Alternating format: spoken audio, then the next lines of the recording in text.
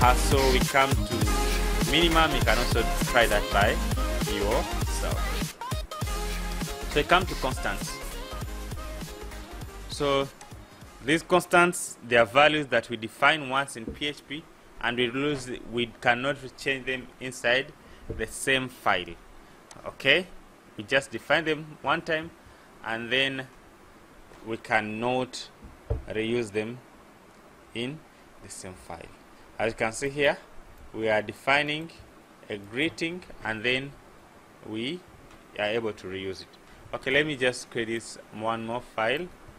Just simply Ctrl+N, Ctrl+S, and then it will be a 5 underscore .php. Okay, so I'll begin PHP. Okay, let us define now a variable by just simply putting define, and then here I'll put the name of the variable that we want to reuse in our file. For example, I can say base URL, so that it is going maybe to be the link of our website, and I don't want to change it either by accident or by intention. So to do that, I'll just define that link here. Maybe I can say https www.ugnews24.info. Okay, so by doing like that, we shall have defined that variable. So if we want to use that variable, I just simply say echo base URL. Okay, I don't need even to put a $sign. Then if you come and refresh, I'll have to copy this file name, and then I'll come to my browser, place it there, see, and here we don't even put a $sign. So if we come and change it, maybe base underscore URL, come and refresh, it will bring a what? It will bring a warning. But if it, you see, it's the same name but different cases.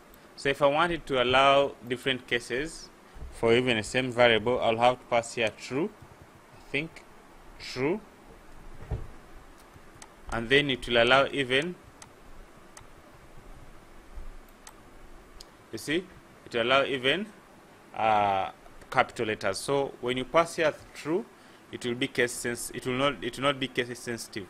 So if I try to change it, for example, I say is equal to, you cannot change it. Okay, it's just like a number that you cannot change. A number, you cannot change it. You see, it will not allow that shit. Okay, so I can reuse it, but I cannot change it. We can also define a constant of arrays. It's also allowed by just simply passing the name and then pasting the what? The values, as you can see here.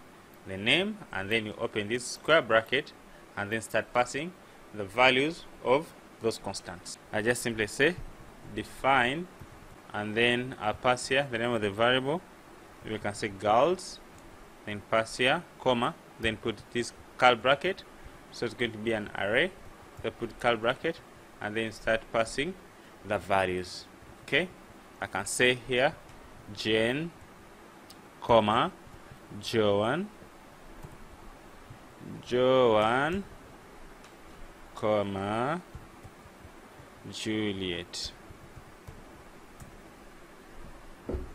And then lastly, maybe Joy. So here I'll define an array in form of what? In form of constant.